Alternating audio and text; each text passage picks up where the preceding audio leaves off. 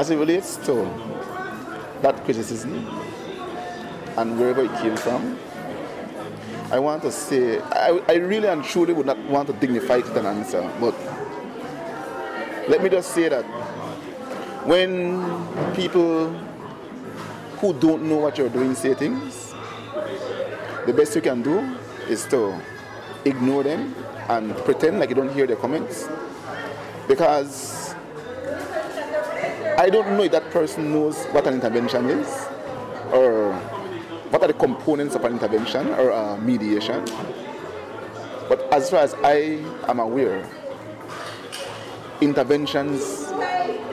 is a situation where you bring two parties to a conflict together and you try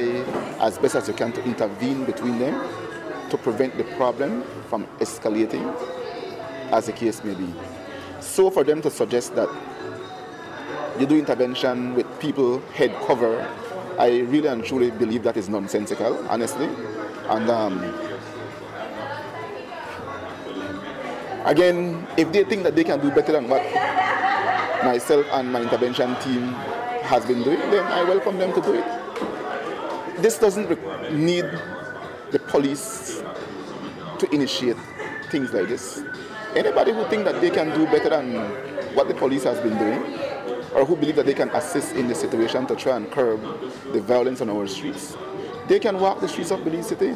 and see how they could intervene or interact with these young people who are involved in these different feuds and try to assist them.